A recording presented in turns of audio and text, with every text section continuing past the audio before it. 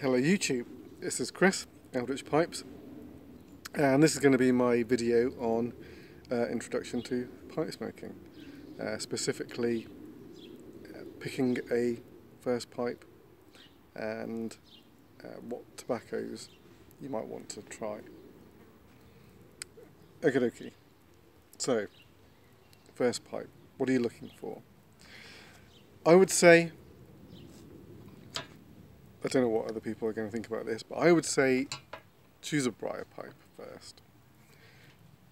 You're not going to want to spend much on your first pipe because you're still going to be figuring out, are you going to like this thing? But don't buy a cob. I have nothing against cobs. I have several myself. But these are like the old clay pipes. They're designed to be smoked and thrown away. They're inexpensive, they're light, but I would suggest they don't represent the heart of the hobby. So buy a briar pipe. Made well, they will last you a long time. And they can be relatively inexpensive. You could go for a Peterson. You could even, if you're lucky enough to have a local brick and mortar tobacconist, they will quite often sell what they call basket pipes, quite literally in a basket, quite often. And they will be seconds, usually, from a factory. They'll have some defect or other, usually not critical, but... and they will be, generally, quite affordable. The only thing to consider there is quite often the pipes will be in a basket in the window, and if they have got ebonite stems, which many do, they will have oxidized quite a lot, so they will taste horrid. Let's talk about stems. So, most pipes will have either a vulcanite, ebonite is another name for it, it's all vulcanized rubber, or a acrylic stem.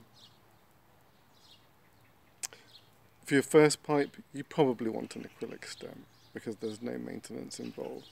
And if the pipe has been sitting in the window, it doesn't matter. If it's got an ebonite stem, it will require maintenance. Lots of people like it because it's soft on the teeth, but it requires maintenance because it oxidizes over time. That is the sulfur that is in the rubber to make it hard precipitates out, and then you taste the sulfur. You can usually see it because unoxidized ebonite is black. Oxidation, you can see the sulfur, it's gone yellow or green, and you would either need to clean it up or just steer clear of it. So, for a cheap option then, basket pipe, ideally with an acrylic stem. One thing to consider, some pipes take, not all, but some take a 9mm filter. This has got charcoal inside, and it's quite good for, well, enjoying some tobaccos that are stronger, because some pipe tobacco can be rather strong. But with a filter in, it sort of can balance that out. The other thing, two other things. I would suggest a straight pipe, first of all, rather than a bent pipe, because the straight pipe will always be drilled pretty much correctly. It's much harder to get a straight pipe wrong. We've all done this kind of thing. Oom Paul or extreme bent. This is a Peterson and is renowned for smoking poorly. There's always a bent pipe like this has utility. It just hangs from the mouth, but it smokes wet. It smokes hot. It's not a great way to start. So go with a straight pipe, I suggest, and also one with not too large a tobacco chamber. That's why a Prince shape is a really good way to go. It's shallow. On this pipe it's quite a small chamber anyway, rather than an Oom Paul, large chamber, very deep. It's going to take a lot of tobacco and will overwhelm a new smoker quite quickly. Either that or you just be throwing a lot of tobacco away at the end. So yeah, so that's my advice. A briar pipe, acrylic stem ideally, a straight one with not too large a tobacco chamber. Be a great way to start. Okay, so you've picked a pipe. What are you going to put in it? Okay, so I've made a few selections of tobacco. In pipe tobacco, like nowhere else, there's quite a few categories. You've probably heard of English ears and aromatics, but it kind of goes well beyond that. So even now I'm not going to be covering all of them, but what I think are the main styles, each style being distinct to me. Maybe some people would disagree, but these are the main ones I think. If you haven't tried one of them, you might be missing out on a style that you might really love. The only one I don't do is a straight Virginia, because I haven't come across a straight Virginia blend that I like. But nearly a straight Virginia, McBaron's Navy Flake. Now, this is a straight Virginia, but it has a rum topping that just gives it a little something. It's much more interesting than just a straight Virginia. So I would say this is a really good place to start. It's quite mellow, it's user-friendly. So McBaron's Navy Flake, good place to start for Virginia blends. Who next? Alright. So, there is a category called Vapors, which is a Virginia and Perique blend. I won't go into describing Perique. You can look up Perique if you're interested. But my favourite one is Dunhill's Dark Flake. Again, this is quite a mellow flake. The flavours in it are just great, and just smokes really easily. You'll notice that I do tend towards the flake tobacco as a cut, because it works for me. I smoke quite fast, I think, and smoking flakes means sort of counters that because the flakes burn slower than a ribbon, and certainly slower than a shag cut. So Dunhill Dark Flake for a vapor. Okay, then English / Balkan blend. Again, I'm not going to get into it, but Samuel Gareth's Balkan Flake is a really nice place to start. It's not... Some blends claim to have Latakia in and don't really have that much. It's pointless. it's pointless starting there. Start with a blend. If you're going to try an English Balkan, have one that has a good dose of Latakia in it. Otherwise, why bother, I say. Good place to start with those. Now actually,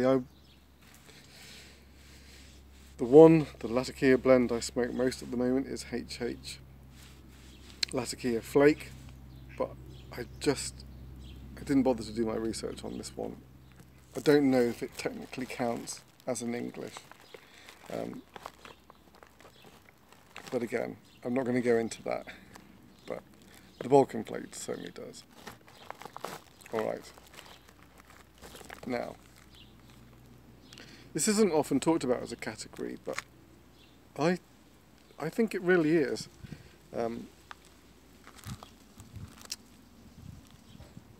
Dark fired leaf. Well, this blend is old dark fired. Baron's HH old dark fired, and even I only discovered my love of dark fired leaf relatively recently, and you don't hear people talking about it like a category, but it is distinctly different, I would say. The flavour profile is totally different to anything else. So blends that focus on that component, I would definitely say it's its own thing, and amazing as well. The dark fired is not too strong. There is bold Kentucky, but that is super strong. Although sometimes when I'm in the mood, a little bold Kentucky in with the dark fired is really nice. Okay.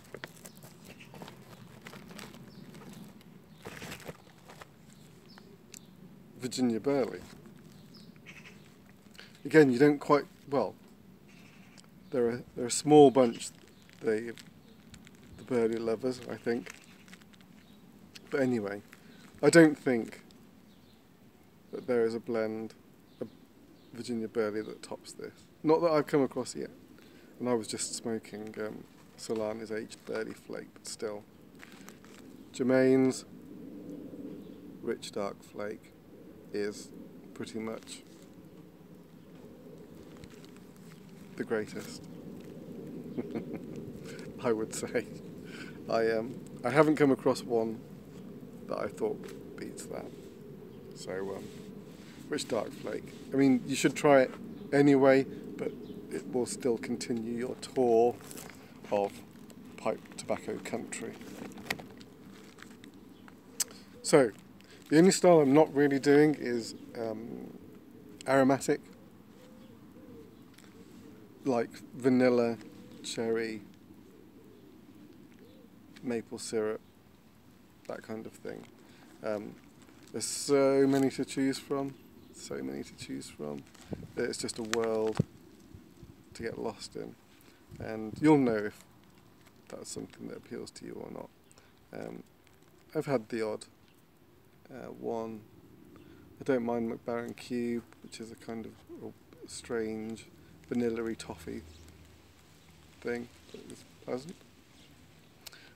But it's not a style that I really go for. But,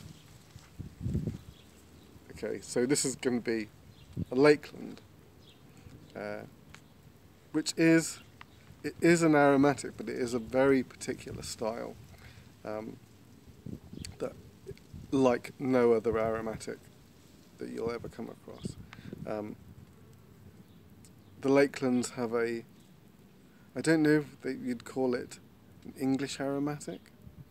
That might be confusing if you're thinking of English blends having Latakia. It's a different thing. It was to do with how you could flavour things during our purity laws.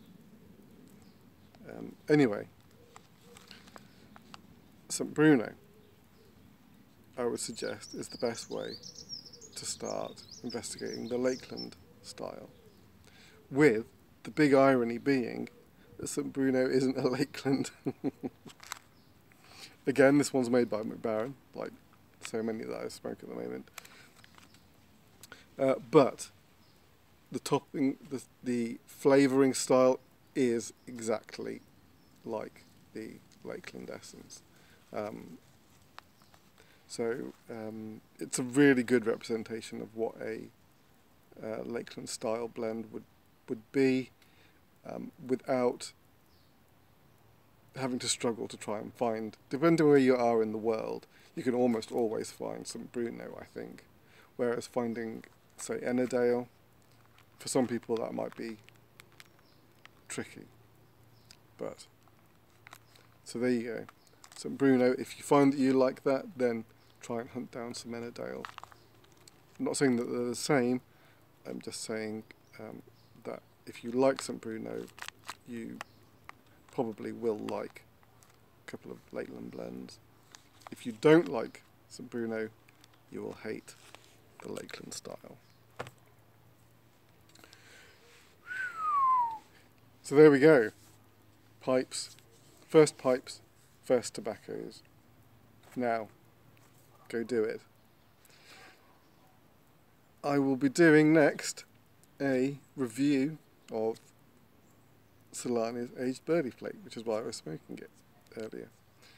So, ladies and gentlemen, I will see you soon, and sweet smokes. Ta-da.